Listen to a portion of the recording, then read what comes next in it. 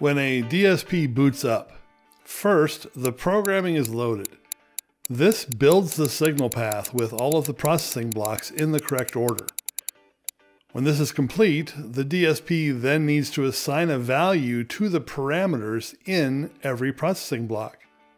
The first step places the source selector into the DSP, but the source selector won't work until the second step assigns the parameter value that controls which source is currently selected. This file currently has source 4 selected.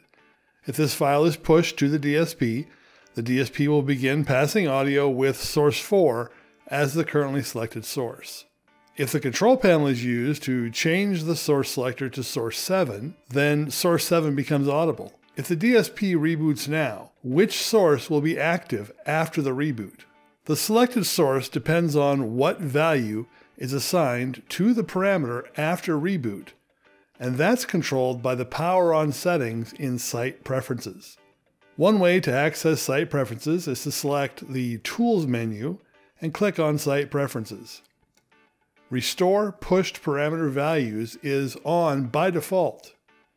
With this preference on, after a reboot, all parameter values will be set to whatever value they had when this site file was pushed to the DSP.